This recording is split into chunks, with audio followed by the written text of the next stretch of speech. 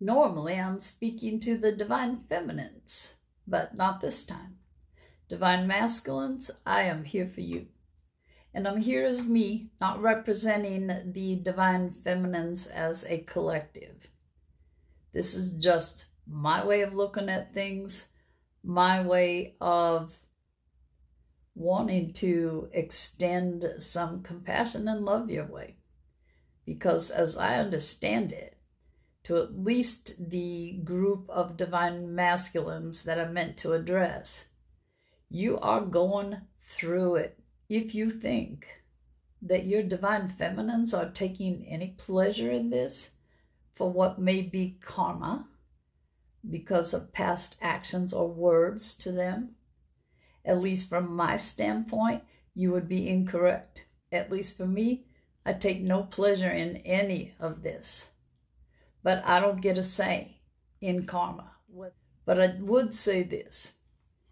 If your divine feminines are getting pleasure out of seeing your suffering, or somehow saying, ha ha, that'll teach you, or trying to add insult to injury, or making you feel worse about what's happening, probably this is a karmic and not your divine counterpart.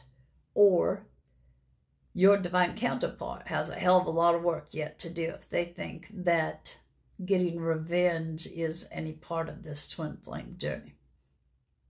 Since you have been doing the work, have been healing a lot, you are now able to look back at what has happened in the past and you're feeling deep regret. Here's my theory, and again, this is all just me, about regret. It's pretty much useless. You can't go back and change anything. All you can do is decide that you're not going to do whatever's making you feel regret again. If you learn from it, it actually is useful. If you're just holding on to it to beat yourself up, then nah, it's just a form of torture that you're holding on to. I want to remind you that all these things that you regret were scripted out. They were all laid out. The triggers for both counterparts. These things that you are feeling so much regret over were required for you to fulfill your commitment there, and vice versa.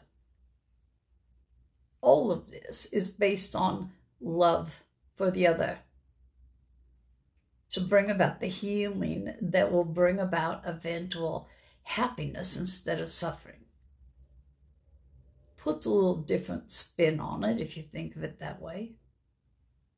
You're doing this out of love, just as your divine feminines are doing what is triggering you out of love. Eventually, this is going to get us to a place where we are healed enough to experience life in a way that we probably never thought would be possible. Because what the divine masculines and the divine feminines have in common is a lot of trauma, a lot of pain and suffering, a lot of self-doubt, a lot of self-hatred. But you're choosing to heal this stuff. We don't want to stay in pain and suffering anymore, and we're doing what we have to get out of it. So, regret, as long as you learn from it, then it can be a good thing. Otherwise, forget the regret. If you are telling yourself that you are not worthy of your divine feminines, or that you don't have enough to offer, you need to be reminded divine feminines have loved you from the start, practically. Even when you were doing all those not so cool things.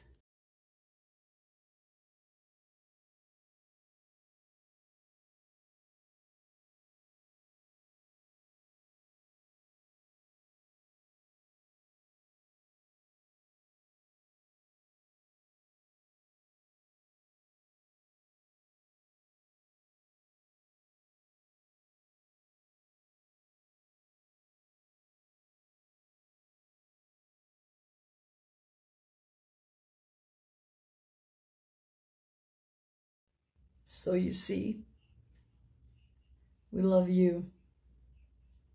We love your soul, your essence, your spirit. We don't expect you to be perfect any more than you expect us to be perfect. And if you think about it, if we loved you way back when, before you took on all this healing, before you started to grow and change, we could only love you more. Now, I don't want to say that means that we hang around forever. I can't promise that your divine feminines aren't going to be moving on and looking for that high-level soulmate that is supposed to be the backup plan.